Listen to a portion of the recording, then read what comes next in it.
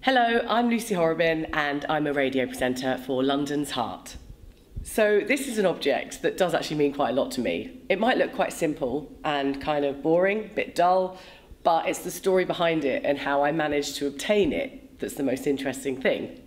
So I was on a trip in Tunisia, a work trip to Tunisia. It was when I first started in radio. I'd won a competition to be a radio star or something, and we flew out there as part of the prize. And one of the days in Tunisia, we hired some quad bikes and we went to visit the Star Wars set.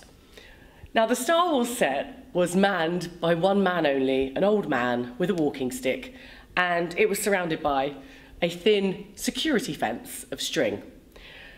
So we got off the quad bikes and we probably weren't supposed to go underneath this string, but we did because we were intrigued and we were being nosy.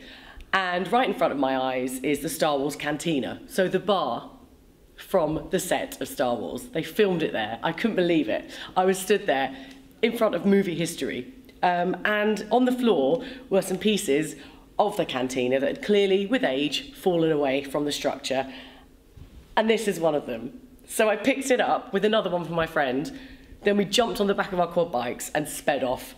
The old man didn't look too pleased, but we got away with it, and this is a little piece of history for me. But I think the reason it means a lot to me is this is something that I picked up when I first ever started my job in radio.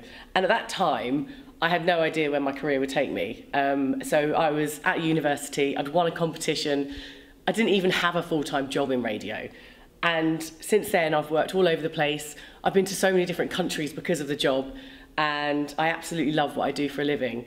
And this is just a reminder, really, that this is where it all began.